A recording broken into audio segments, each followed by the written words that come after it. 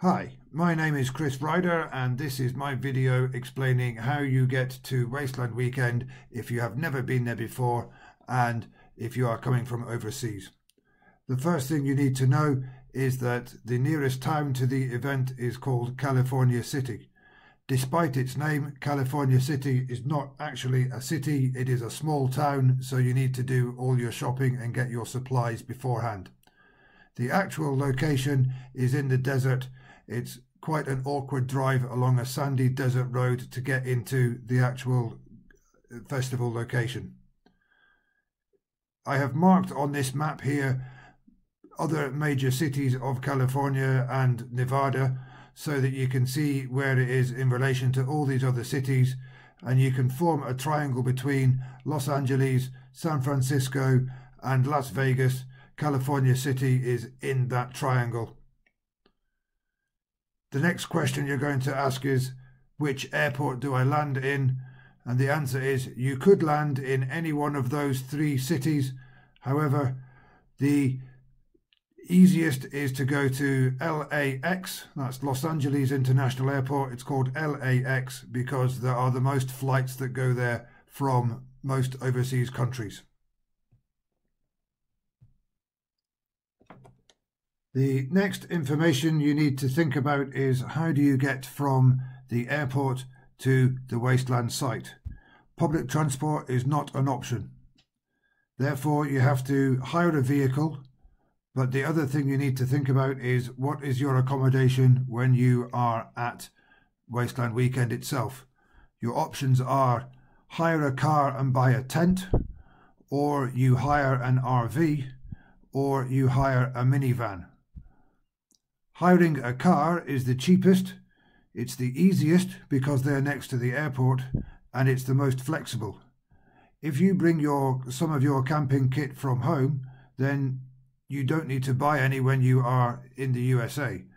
However, you can always buy camping kit very cheaply in the likes of Walmart and other cheap camping stores. If you don't want to camp outside in the desert, then you hire an RV. This is the most luxury and probably the most expensive. You can fit 6 people in a large RV like this. Be warned that you will probably need to have a certain driving license because your car license might not allow you to drive on this. You have to check this. Also be warned that if you are not used to driving a vehicle this large, then the first time you drive one, it being in a foreign country might not be the best idea. Also be warned that a lot of the RV hire companies will not allow you to get off an international flight and then drive away in an RV. They will want you to have spent at least one night in a hotel between landing off the plane and hiring the vehicle.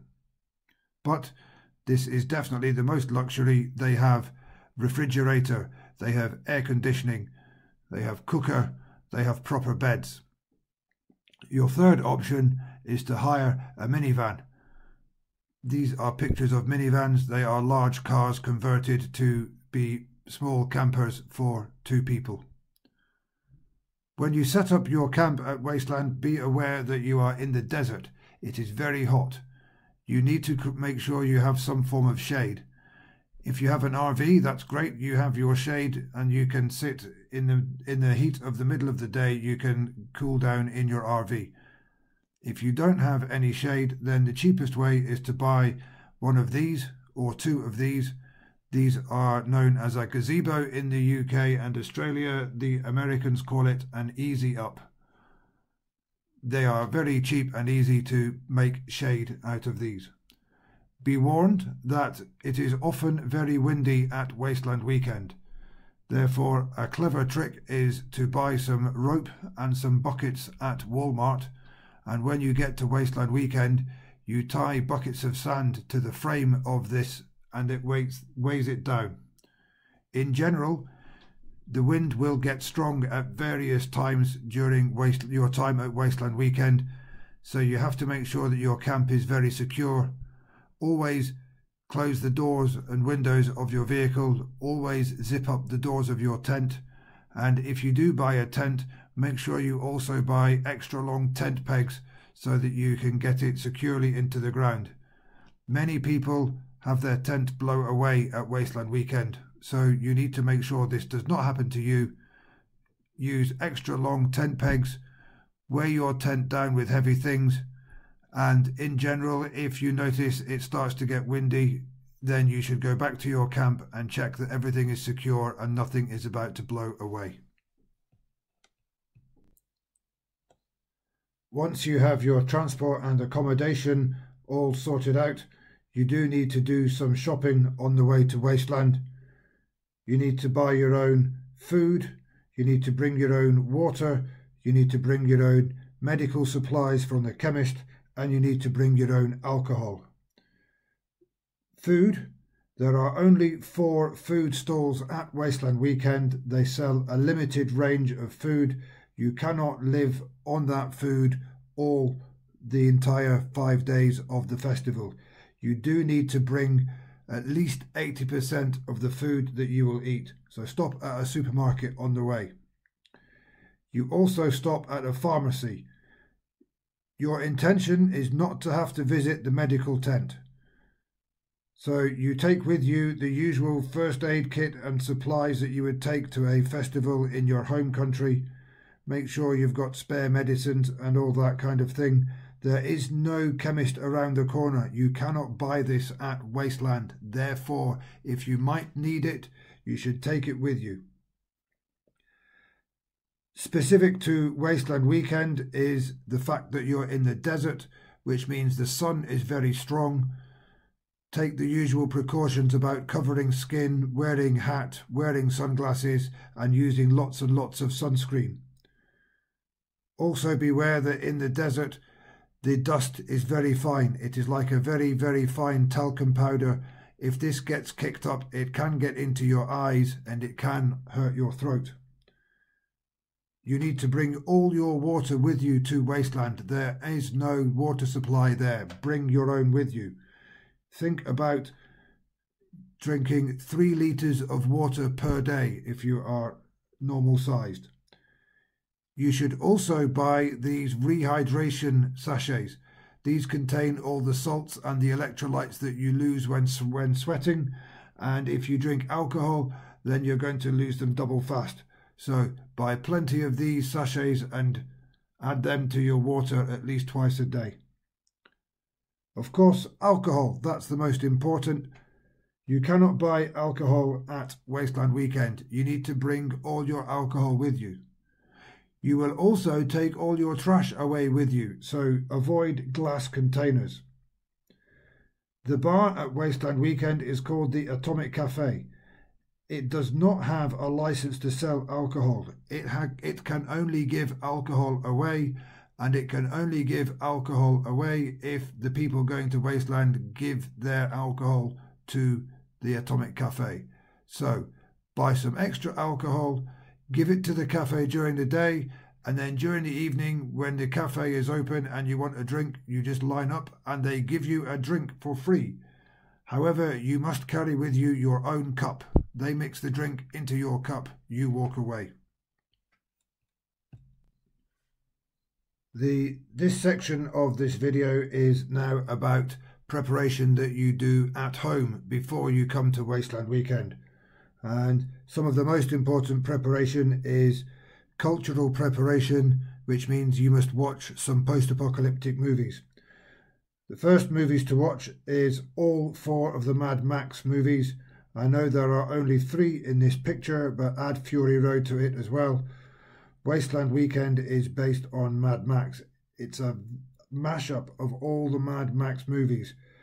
It's very heavily based on all the Mad Max events. The vehicles, the costumes, the events, the people. So you will get an awful lot more experience and a lot more fun out of Wasteland Weekend if you watch all of the Mad Max movies at least once. This might seem obvious to some people, but there are many people who were born a long time after the 3rd Mad Max movie was made and they have not heard of it.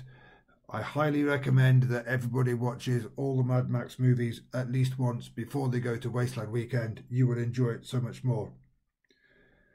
If you are watching Mad Max 1, make sure you set the soundtrack to original Australian, because the default English soundtrack on Mad Max 1 is actually an American overdub, and everybody tells you that the Australian version is way better. So watch Mad Max 1 with the original Australian soundtrack. The second movie that you should watch is called Blood of Heroes. This is the movie where the game of Jugger was invented. Blood of Heroes is set in a post-apocalyptic world. Jugger is a sport which is played in this post-apocalypse, and Jugger is the official sport of Wasteland Weekend. There are 3 Jugger teams based in LA.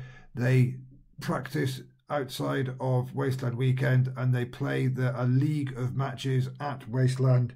It is like watching a Wasteland version of the Super Bowl with cheerleaders and commentators. Watch Blood of Heroes, you will understand much more about Jugger. The third cultural research you should do is play the Fallout computer game. If you don't want to spend many hours playing the game, at least learn a lot about it.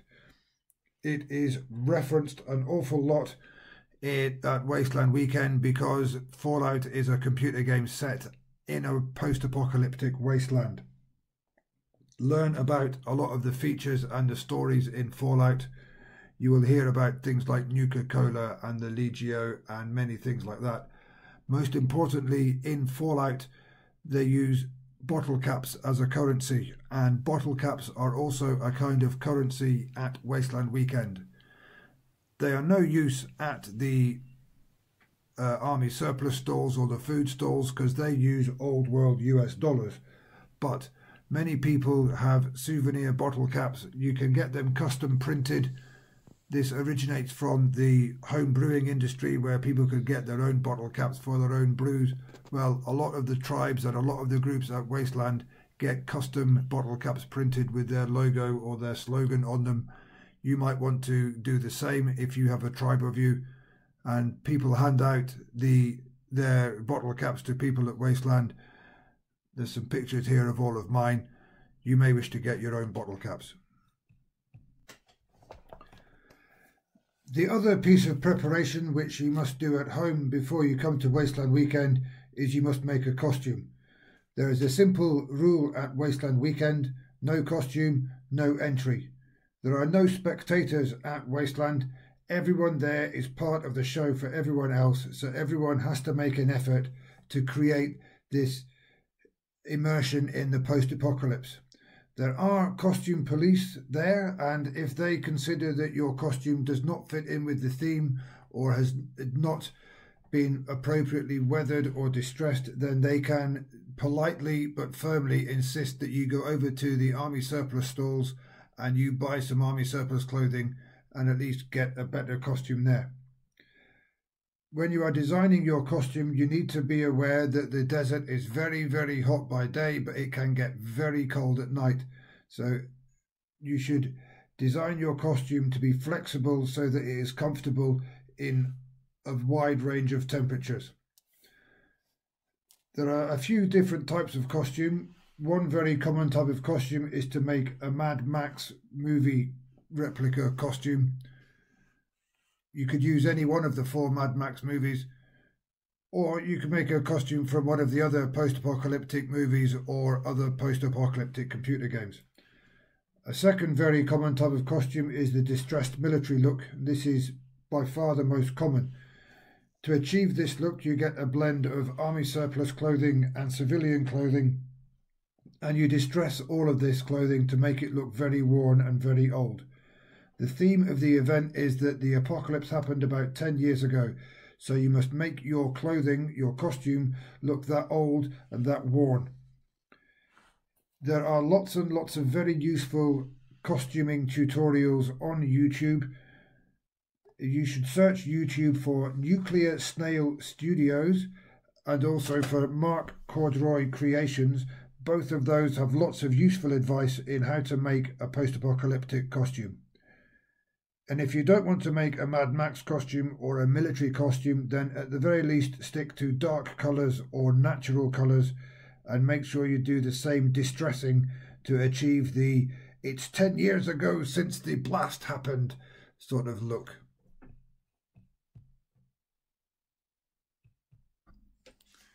This final section of the video breaks down all the different expenses that you're going to have to pay in order to get yourself to Wasteland Weekend. The single most expensive part is your flight to LAX airport. There are several different flights which get you from the UK to LAX, but the one that I recommend that you use is the single 10-hour flight from Heathrow to LAX. The alternative to that is you do 2 5-hour flights with a layover either in Reykjavik or in the east coast of the USA. The great advantage of doing the single 10-hour flight is that at the end of the weekend, when you're absolutely exhausted after partying hard, you get onto that plane at LAX, and as soon as it takes off, you can take a sleeping pill and wake up in Heathrow. And that's an awful lot more pleasant than having to change planes halfway through your journey home. When you book your flight, do book an extra hold luggage bag. You get a second 20-kilo bag. That is the easiest and cheapest way to get your costume over to Wasteland with you as well. And also, if you don't live very close to London, then you've got to figure out a way of getting to Heathrow, and for most people that is get a flight from your local regional airport. Every time I've done this, every time I've booked a flight to the US to get to Wasteland, it's always cost me 900 and something pounds. So realistically speaking, let's call it £1,000 for easy reckoning. You also need to get travel insurance. You are flying to the USA. Healthcare is prohibitively expensive, so if something goes wrong health-wise, it will be very expensive. Much better for you to have insurance. The remaining expenses are all in US dollars. There's the ticket to get you into the event. You buy that in advance. You cannot buy it on the gate. There is an ESTA visa. If you've never been to the USA, an ESTA visa is the short-term transit visa which allows you to get on and off the plane in the USA. You're allowed to visit for a short time. I think it's either 60 or 90 days per visit. And the visa itself is valid for multiple trips within 2 years. It costs $14. It is a long form to fill in. There are many pages to this form. It takes about 45 minutes to an hour to fill it in. Because it's quite long, there's a lot of companies which will charge you £50 or £100 to fill this form in on your behalf. To be honest, you don't need to do that. It's not difficult, it's just long, and they ask for a lot of details. One of the details they ask for is a name and address of somewhere you are staying whilst in the USA. If you do not have a family member or a friend in California who you can give as your contact name, then put down a motel or a hotel. You probably need to have one night in a motel or hotel when you get to the USA anyway. There'll be one night between landing at LAX and actually arriving at Wasteland Weekend. That can cost you anything between $60 and $200 or more. One person in your party needs to have the ability to use their phone in the USA, so you get a SIM card, either get an American one when you land or you take a travel SIM over there with you. You need to be able to use your phone because you will navigate using Google Maps, and the Wasteland organization does a lot of communication via Facebook, so that will keep you updated whilst you're there. It's also nice to be able to post lots of photos of you having a wonderful time in this exotic new party that none of your friends back in the UK are at. This section here where I've put transport to Wasteland Weekend and where you sleep, if you decide that if there's only 2 of you and you're going to hire a car and you're going to buy some camping equipment, it's going to end up costing you about $400 each. On the other hand, if there's a group of 6 of you and you decide that you're going to hire an RV, that's probably going to cost $2,000 for the RV hire. Between 6 of you, well, that's nearly $400 each. So it's going to cost roughly $400 for your underground transport and the whatever you stay in whilst you're at Wasteland Weekend itself. Add in a bit for fuel, add in a bit for food and drink whilst you're at Wasteland Weekend. You can see what that added up to in US dollars. I converted it to pounds, which gives you a number in red on that. And you can see that in total, it's roughly £2,000, which it's going to cost you to get to Wasteland Weekend. Those costs are approximate. There are a few extras that I haven't mentioned here, so anything else you spend in the USA is on top of this. So as an absolute minimum, you need to think that you're going to be spending £2,000 to get to Wasteland Weekend. You don't spend it all in one go. The sooner you buy your flight, the cheaper that becomes. And the sooner you book your hire car or RV, the cheaper that becomes. I have seen deals where you can hire an RV for $500 for the week, which covers Wasteland. But that means, or to get those deals, you have to book it more than a year in advance. Well worth thinking about. So there you go, that gives you a rough idea of how much it's going to cost, and in general I hope this video has been useful. If you are thinking of going to Wasteland Weekend, there's no party like it on earth. I've not found it yet and I'm looking for it. And I hope this is useful to you. If you see me at one of the post-apocalyptic events, come over, say hello, let's share a beer.